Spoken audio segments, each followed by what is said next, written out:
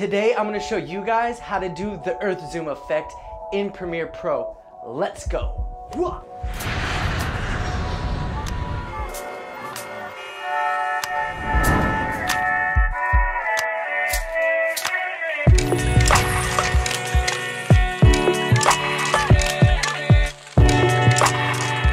What's up everyone, welcome back to another video. Today I'm going to show you guys how to do that cool Earth Zoom effect that I just showed you in the intro.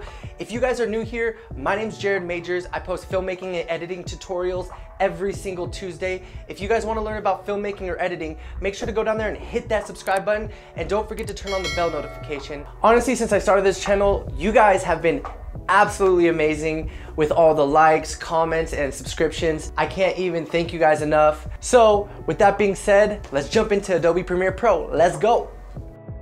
So before we go into Adobe Premiere Pro, you're gonna need to download Google Earth Pro. It's free to download. All you need to do is go on Google and type in Google Earth Pro and there'll be a download link. You download it for free, it takes about a minute.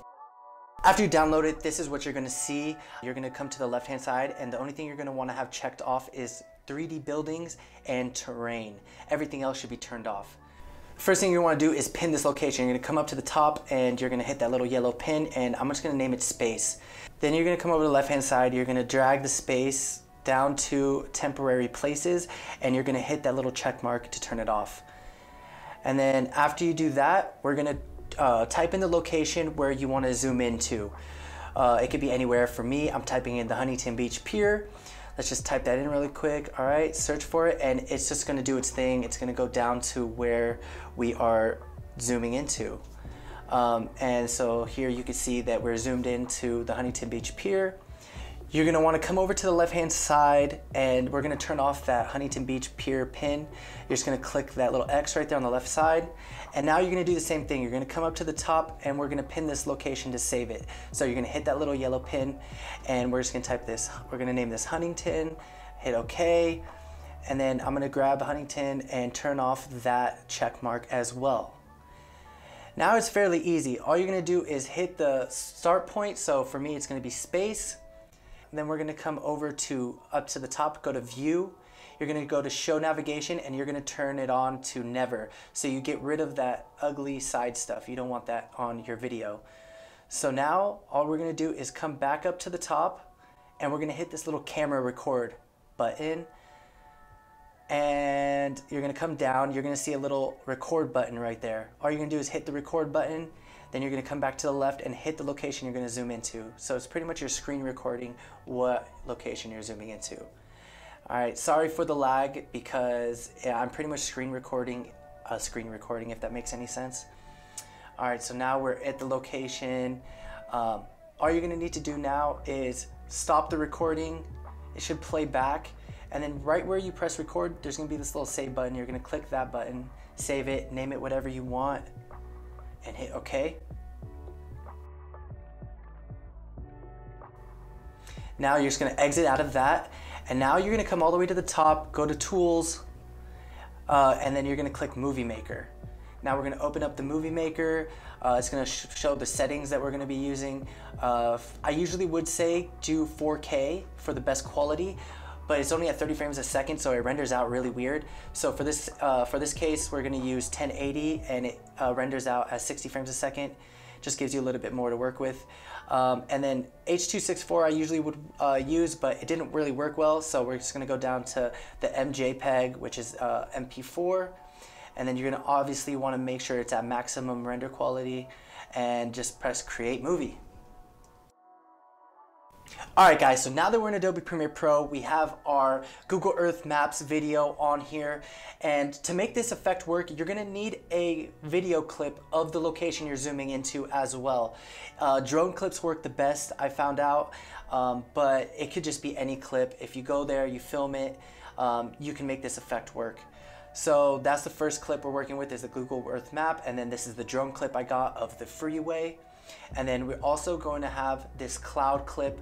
I got this off of YouTube for free. All you need to do is go on YouTube and type in clouds green screen and you'll find something really easy to download. And then I also got this plane that I just typed in Google plane green screen and I downloaded it. And it's just a still plane that we are going to make move later on. All right, so to make this effect work, we're gonna find the spot we want to zoom in at. So for me, I'm just gonna do it right about here. That looks good. I'm gonna cut that down, make it a little bit smaller, pull it over to the left. And then, yeah, that looks pretty good. So we're just gonna zoom in to right there. You kind of want a little bit of motion still going when you do the transition. So right there looks pretty good. I'm gonna cut that down. Then I'm gonna come over here and grab the drone clip and just put that right at the end of the other cut. And this is what it should look like for right now. Yep, that looks pretty good to me. All right, so now we're gonna cover up that cut. So what we're gonna do is grab the cloud clip and we're just gonna drag that over the top of that cut. Right there, that looks pretty good. But you could tell that the cloud clip is actually a little bit too long for that cut. So what we're gonna do is actually speed this up. So to do that, you're just gonna come up to the top and you're gonna go down to speed and duration. We're gonna change it from 100 to 350, hit okay. I'm just gonna drag that to make it right above the top of that cut right there. All right, now we're good to go. This is the hardest part. So now all you have to do is go to effects on the left hand side, type in Ultra key. You're gonna look for the Ultra key and you're gonna obviously grab the Ultra key and you're gonna place it on top of that cloud clip. We're gonna get rid of that green. So now you're just gonna come over to the left hand side underneath the Ultra key effect and you're gonna hit the little dropper tool. You're gonna hit that and then you're just gonna click on the green. It should take away the green completely, but if it doesn't, go underneath matte generation and change the tolerance to 80 or 85, and that should get rid of all the green. And that looks pretty good, just like that. But you could see that the clouds are a little bit too prominent. I mean, you could do that if that's your style and that's what you're going for. But for me, I'm gonna turn down the opacity a little bit. So I come to the left-hand side and I'm just gonna change the opacity to, let's say 60%. And then I'm also gonna turn off the stopwatch so it stays 60% throughout the clip. You just hit okay.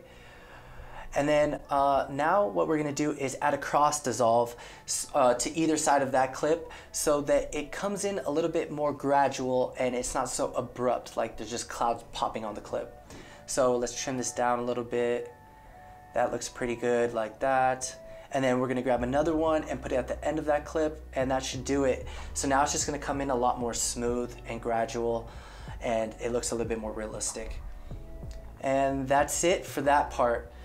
So now let's move on to the airplane clip. All right, so now what we're gonna do is we're gonna drag the airplane clip to the front and we're just going to do the same exact thing. So we're gonna type in under effects, Ultra key. We're gonna drag the Ultra key onto the airplane clip and we're gonna go again to the left side and grab the dropper tool underneath the Ultra key effect and just click on the green. It should take most of it away. If it doesn't, then do the same thing, go underneath the matte generation and you're just gonna take the tolerance up to about 80 to 90%. All right, that looks pretty good. And now all we're gonna do is set a keyframe for that airplane clip to go from left to right. So you're gonna go to the front of that, change it down, and you also want to make the airplane get bigger over time. So it makes the effect of you're flying down towards the plane, so obviously the plane would be getting bigger. And then once you do that, just make sure the airplane goes all the way out of frame, so it's not here, so I'm gonna move it over a little bit to the left. It's gonna be going so fast that it's not gonna matter if it looks not perfect or anything like that. And that's it, guys.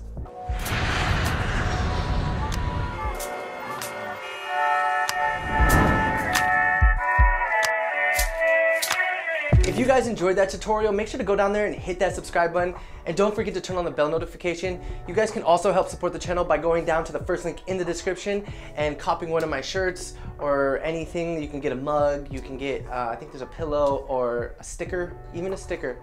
But either way, shout out to all the subscribers and I will see you guys next Tuesday. I'm out.